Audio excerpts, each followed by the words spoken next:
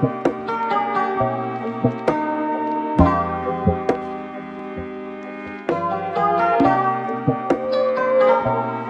how's it going, everyone? Hope you're all doing well. Hope you had the best Memorial Day weekend you could, considering the circumstances.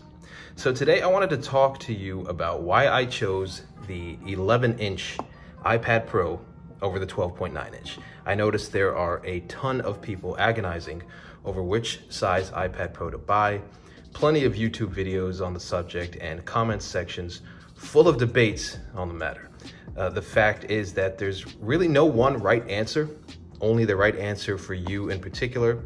As cliche as it may sound, the display size you buy all depends on exactly how you plan to use the device. I myself was back and forth for a while before I decided to go with the 11-inch iPad Pro, and I wasn't able to make my decision till I visited my local Micro Center to see them both in person for myself. I'm super glad that Micro Center has stayed open during the pandemic, so free shout out to them. So I held, typed on, wrote on, etc. both the 11-inch and 12.9-inch iPad Pro in store for about an hour, trying to simulate the things I planned on doing with the iPad Pro. And what I found was this. One, if you mainly plan on using the iPad Pro for what it is, a tablet, the 12.9-inch defeats the purpose a little bit. So if you'll mostly be using touch interaction on it instead of leaving it on a keyboard stand, you'll quickly notice how much easier it is to reach for things on the 11-inch and how much longer you can tolerate holding it in your hand. The 12.9-inch iPad Pro makes for some pretty immediate hand fatigue. So you're ready to put the tablet down or back on a stand within a minute or two. And I'm not the only one to say this. If you dig around on YouTube for some other videos on this dilemma, the 11-inch iPad Pro is significantly lighter and simply less tiring to hold without sacrificing any of the specs of the larger model. The 12.9-inch model is about 37% heavier than the 11-inch one. Typing. I don't mean with a keyboard attachment either, just touchscreen typing with the tablet in your hand. When you turn the tablet to its portrait orientation, holding it with two hands to type with your thumbs. So for example, like so. You can do so with no problem on the 11-inch model.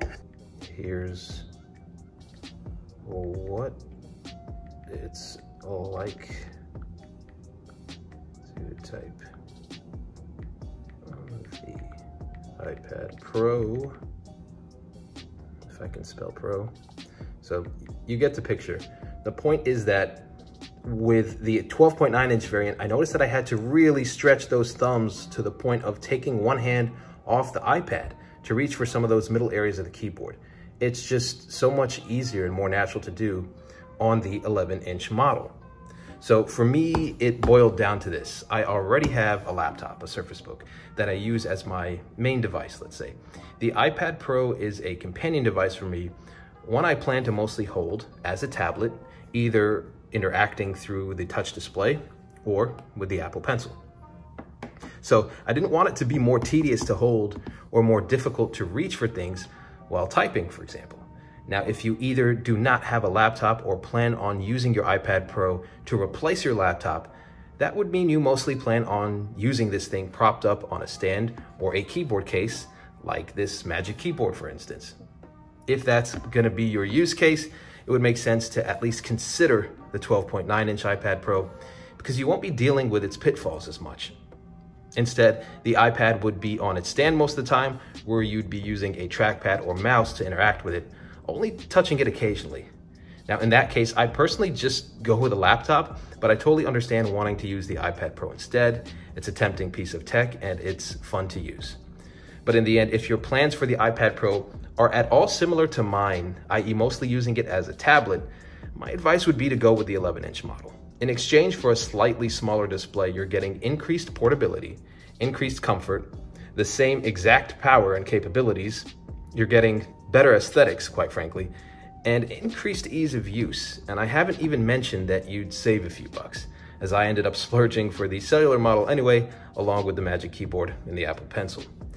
Obsession over display size has been a fad in tech for several years now. Heck, I bet if there was a 15-inch iPad Pro, some people would consider getting it just because the display is larger, regardless of all the things they'd be sacrificing for it that make a tablet in the first place.